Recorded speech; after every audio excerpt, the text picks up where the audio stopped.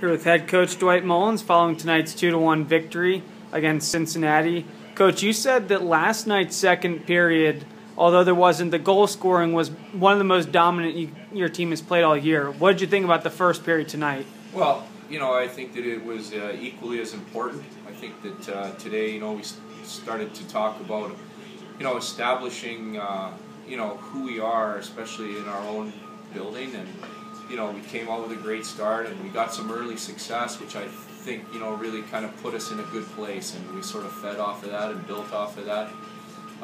We got back on our heels a little bit in the second period, especially with some of the penalties that we took. I thought that, it took us out of some rhythm, but we did a great job killing, especially the 5-on-3, and then, again, it's hard to win, and we're learning how to win, and, we got to just keep making positive strides, and, if you look at our record over the last 4, 5, 6 games, it's real positive. So.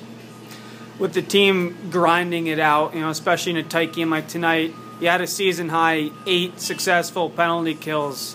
How important was just the great special teams play from the team? Well, I think that we definitely don't want to flirt with danger like that. Obviously, I felt, we could have had a couple more things maybe go our way, but at the same time, give our guys a lot of credit. We laid it on the line in those situations, and we found a way to win the hockey game.